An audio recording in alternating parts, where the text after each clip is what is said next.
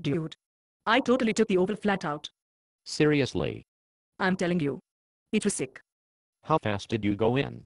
Were you flat all the way from turn 9? I was doing, like, 100. At least. It was sick. That is pretty amazing. I don't think I've ever hit anything faster than 94, and I have to feather it all the way to the exit. What tire are you running? He's running the Star Specs. They are totally sick. Star Specs? Those are really autocross tires. So, you were in the Met all the way around? Well. Sorta. I was flat out. It was sick. Well, wait a minute.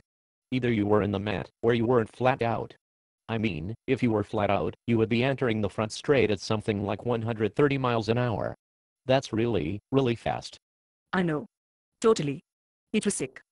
It was totally sick. So, did you stay flat out all the way to turn 1? Or, did you start to lift by the start finish? Dude. I was totally flat out. It was sick. It was totally sick. Holy crap. That would put you into turn 1 doing over a $150. That is insane. I know, right? It was totally sick. It was totally sick. Totally. Sick. So, let me make sure I have this right.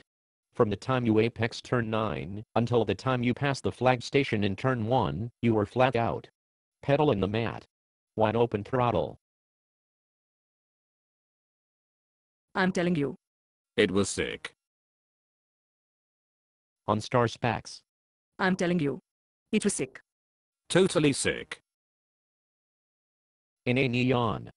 SRT4, dude. I'm telling you. It was sick.